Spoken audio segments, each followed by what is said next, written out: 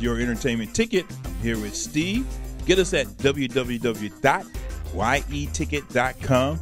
Go to www.yeticket.com to go to your entertainment ticket. Yeah, I'm here with my buddy Steve, and I'm out with McGee, and we just saw this brand new flick called Prince of Persia, The Sands of Time. Yeah. Well, this is based on a video game. And first, let me tell you who's in it. Who's in it is Jake Gyllenhaal. Did you like him? Jake Gyllenhaal is fine. There's an issue with him I want to talk about a bit later, but Jake Gyllenhaal did a fine job in the film overall. And also Gemma Arterton. She played Timama, the princess, the priest, goddess, princess. I really got confused about what her role was. And Ben Kingsley, that's my guy. I really like him a lot.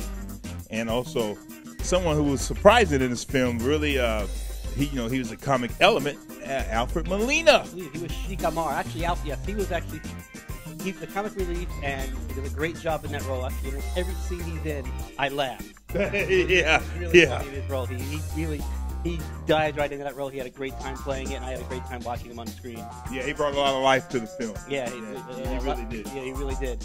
But and it's good because the movie needed a lot of life.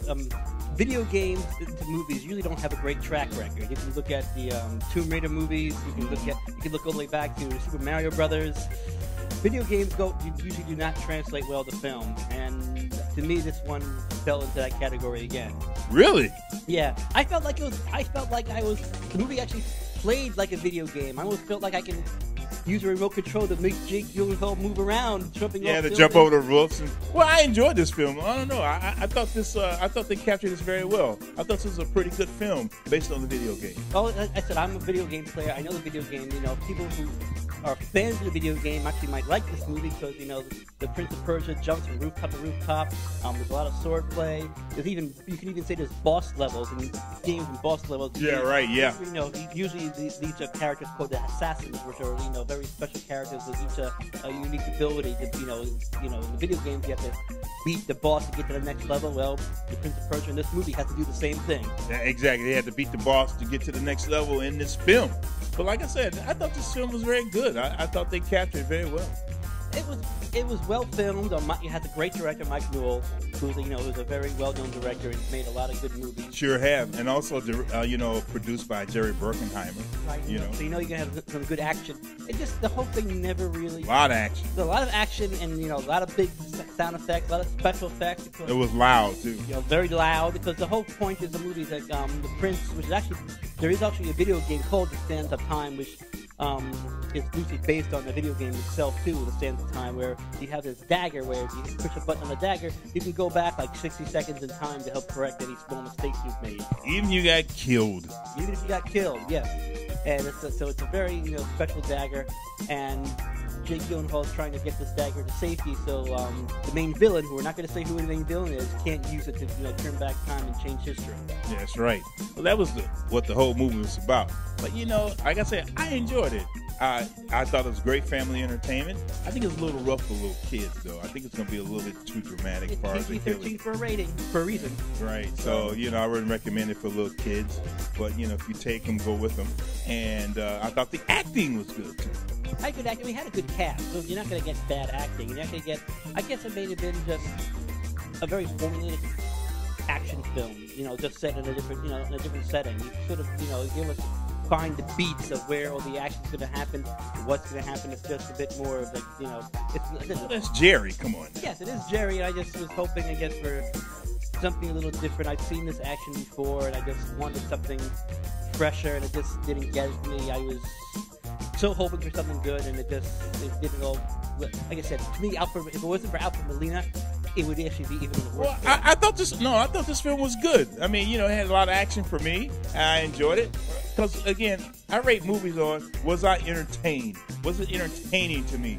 And also, was it decent entertainment or good entertainment? And I'm gonna say this was good entertainment. That's why I enjoyed it, Steve. I was just, to me, it was just okay entertainment. That's why I wasn't very moved, Al.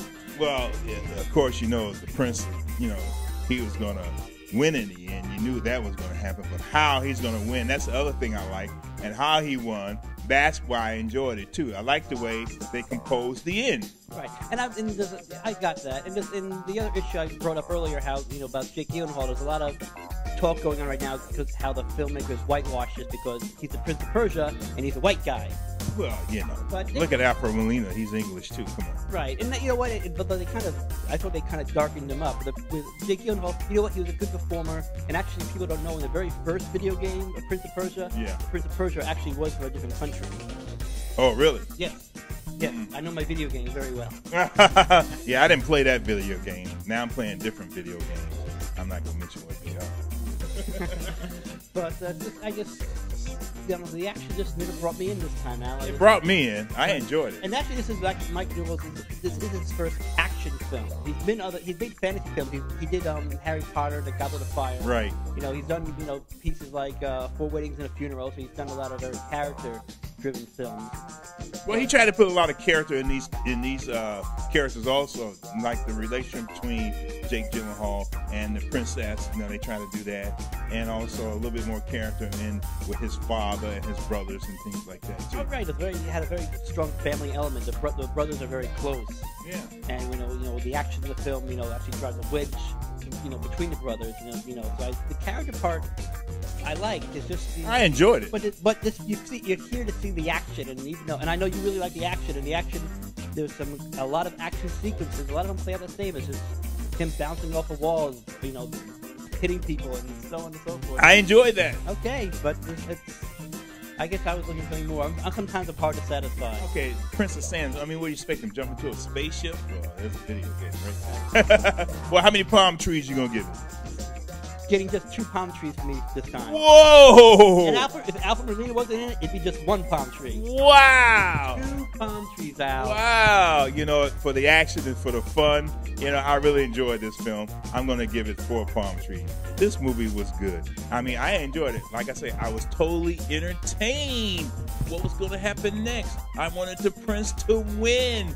And also, I wanted him to get the princess. And so, you know, I enjoyed it. That's why I'm giving it 4 palm trees. It's a good film. It's okay, I thought. Well, he says okay. I says a great film. I gave it 4. He gave it 2. Let's see what you say. Well, I'm Al McGee, and this is Steven Leibowitz. And keep watching us at Your Entertainment Ticket. Get us at www.yeticket.com. Catch you soon and catch you every day. And the day after. You better.